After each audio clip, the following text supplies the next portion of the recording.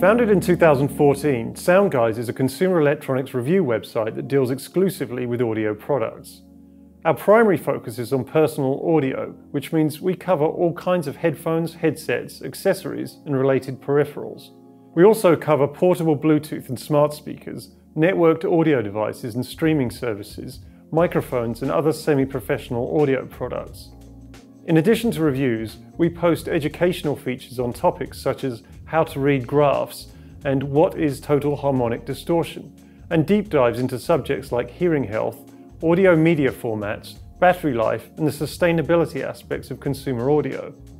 Our mission at SoundGuys is clear: to help customers make the right buying decision.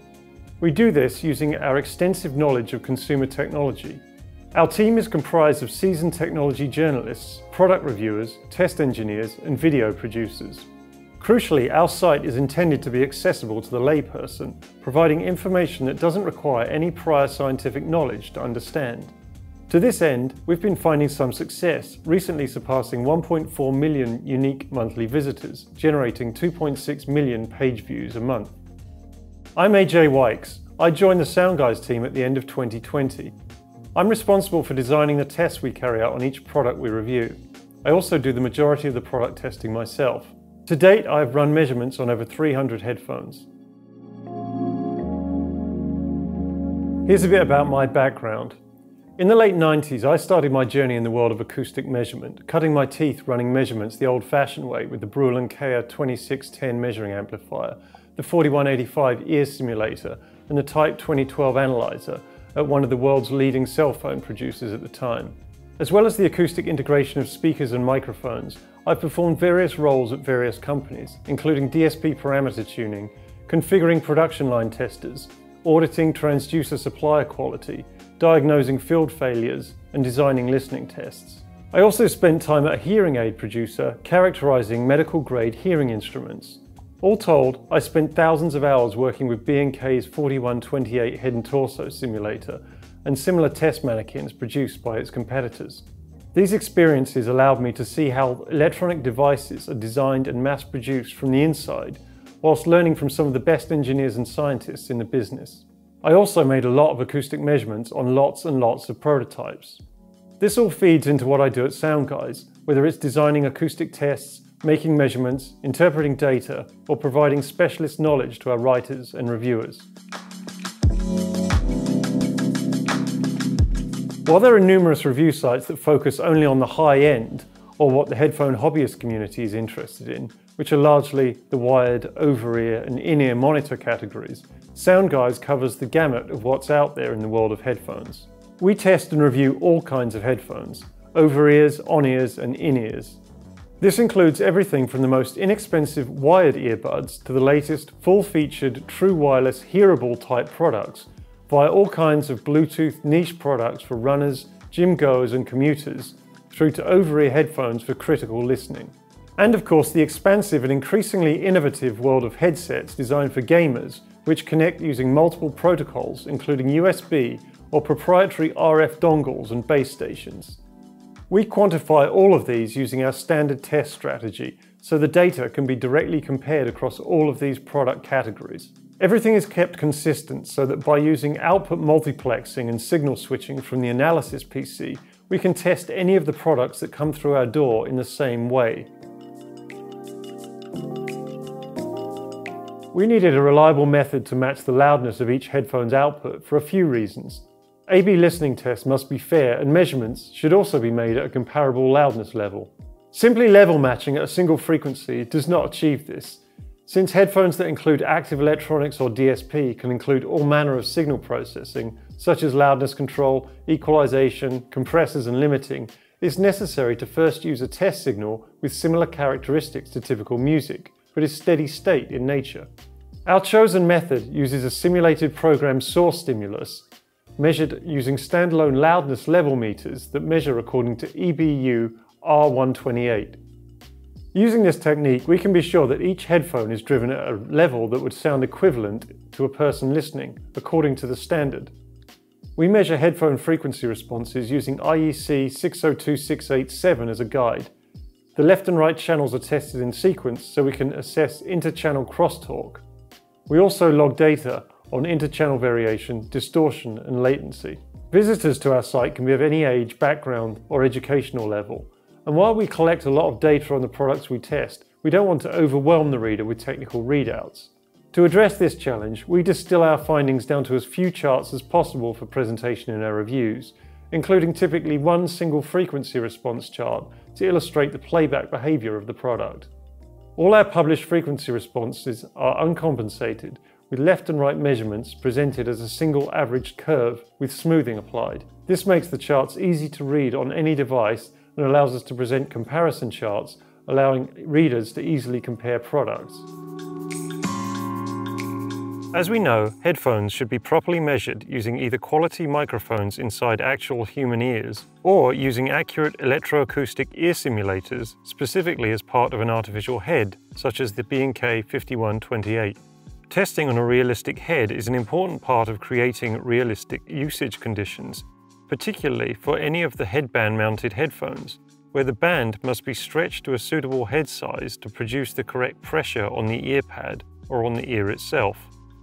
Since a headphone's response measured at or close to the eardrum should include the approximate features of the head-related transfer function to sound natural or correct, this makes interpreting the measured data when published in a magazine or a website a bit more complex than it is with a free-field measurement of a loudspeaker, for example.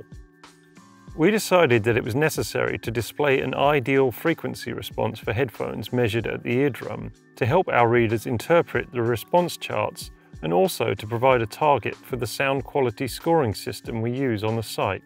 We considered the established targets: free field, on axis, which assumes an anechoic environment, diffuse field, which assumes a totally reflective room. When headsets were developed early on for communications, these targets seemed appropriate. However, since the vast majority of music and other content is intended to be consumed over loudspeakers, headphones need to replicate that experience.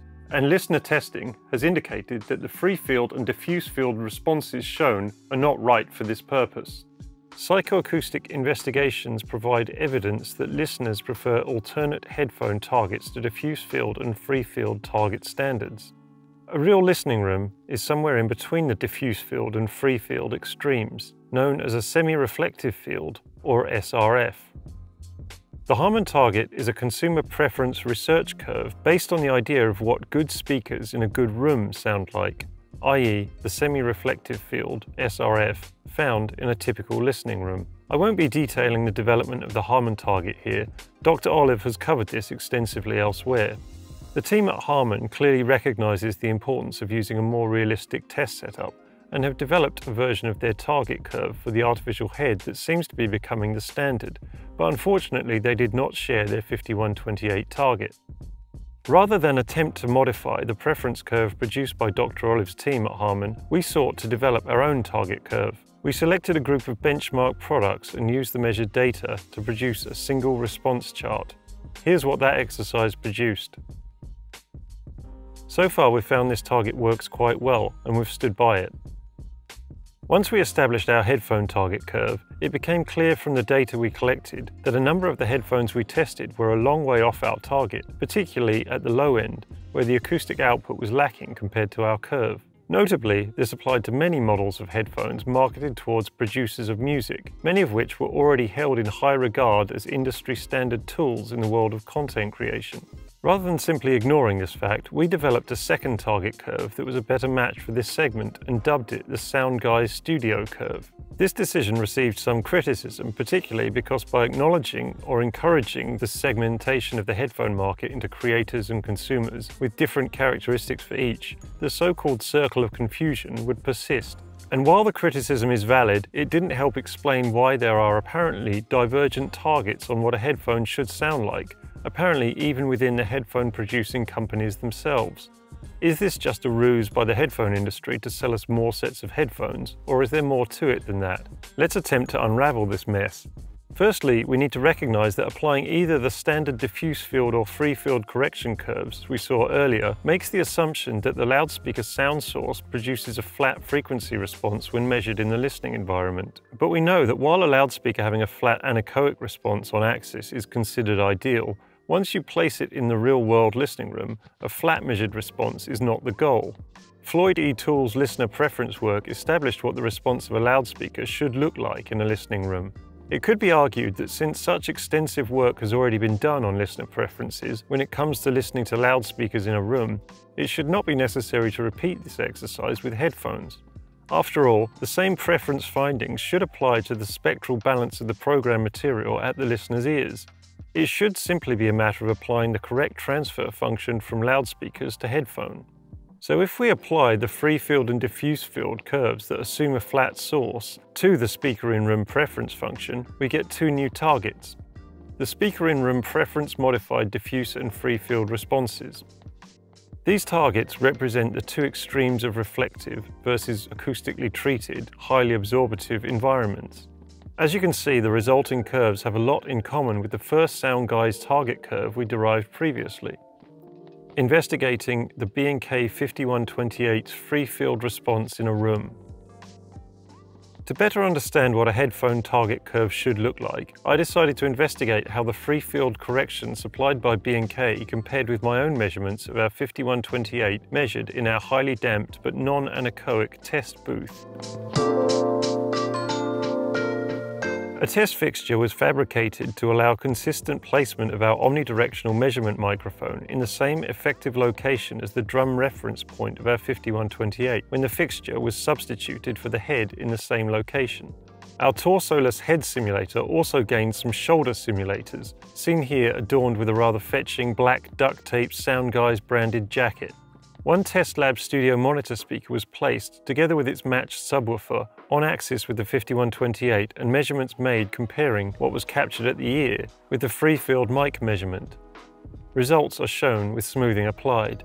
The data shows a good match with B&K's data for the 0-degree on-axis measurement at 1 meter, with some notable deviations below 1600 Hz, since our test room is clearly far from anechoic below this threshold.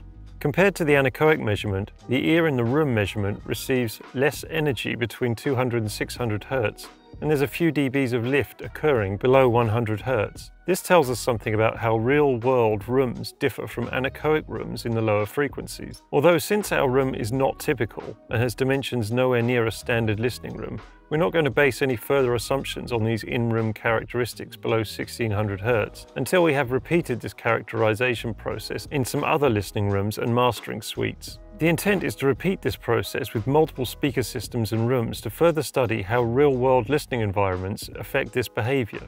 So the measurement data aligned with the data supplied with our 5128 head, and the characteristic shape looks like the free field response that has been suggested and supposedly rejected for headphones. But this would only apply to headphones if they were attempting to simulate the experience of listening to a single sound source playing a mono signal, as simulated by our test. Stereo speakers are separated and ideally positioned to form an equilateral triangle with the listener. So the measurement was repeated with the speaker at the same 1 meter distance but 30 degrees off axis, representing the standard recommended configuration for stereo listening. Signals from the two ears were captured and corrected, each using the respective free field mic measurement position. This curve combines the left and right ear measurements. In summary, this shows the combined signals from both ears when the head is placed in the correct orientation based on an equilateral triangle to a high-fidelity speaker in our acoustically damped test environment. In an ideal listening room, the room is symmetrical, so the combined signals from the two ears will be equivalent when just the left speaker or just the right speaker is playing. This result was used to modify B&K's free field data for the 30-degree off-axis listening position. Then, the preferred speaker-in-room function can be applied, providing a headphone target curve that should work well for stereo material. Having acquired a large database of measurements, we can mine this data and look for trends and make observations, some of which I will share with you here.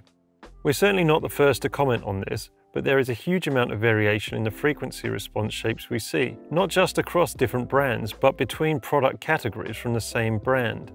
Different headphone styles by the same manufacturer look like they're intended to meet different frequency response criteria. Open back and close back over-the-ear headphones by the same manufacturer can look quite similar, or they can look quite different. In light of the data collected, it does seem that there is no universal target that headphone manufacturers are trying to meet, and there is clearly no consensus about what headphones should sound like. Not everyone is designing to the same target.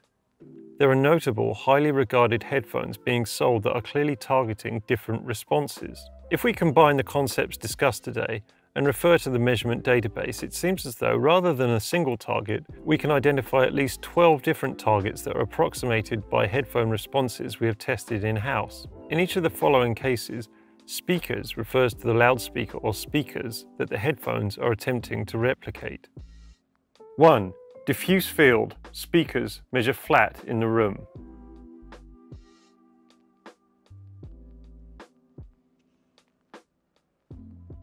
2. Free field off-axis. Speakers measure flat in the room.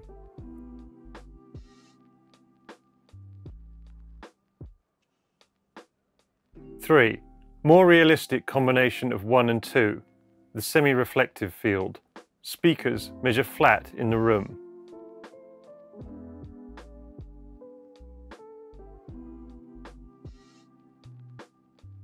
4. Semi-reflective field. Speakers produce an alternative to the flat or preferred in-room response.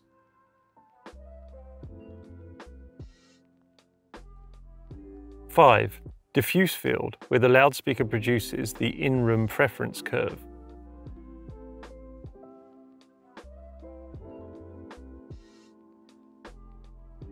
6. Free field on-axis, where the loudspeaker produces the in-room preference curve.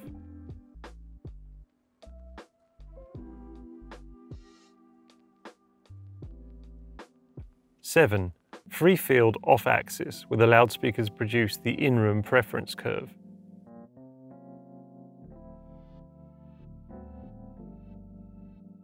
8. A more realistic combination of curves 5, 6 and 7. A semi-reflective field where the speakers produce the in-room preference curve.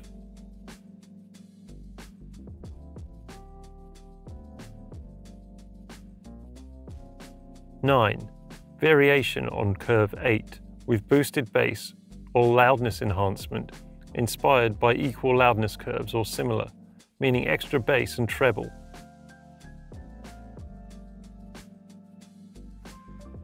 10. Variation on curve 8 plus gamer-specific features such as a bump at 100 Hz and or a notch at 5 kHz. 11. Variation on curve 8 that ignores the 3 kHz ear gain hump. This seems applied to some in-ear headphones for some reason. 12. Others. Further characterization needed, or not. Targets 1 to 8 are mostly accurate, but which one is correct depends on two things. Thing 1. How do you think loudspeakers should sound in a room? Most consider it settled that the combined effect of loudspeakers and the room should present a tilted frequency response that favors low frequencies. But if that is accepted, it means that headphones designed to meet targets 1 through 4 are not providing a realistic presentation of stereo speakers in a good room, since they do not take the preferred sloping, low-end biased in-room frequency response into account. Thing 2. The stereo image. Since stereo and mono components will be presented in the same way, with the same frequency response applied to both. The designer's choice of target curve will therefore determine whether it's the integrity of the center image that's compromised, or if it's the width of the stereo image that's compromised. A note on high frequencies.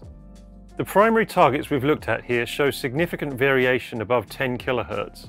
We know that listening tests have shown that individual listeners vary considerably in their preference of how much output there is in this frequency range. This variable will therefore also influence which target sounds most correct to most people.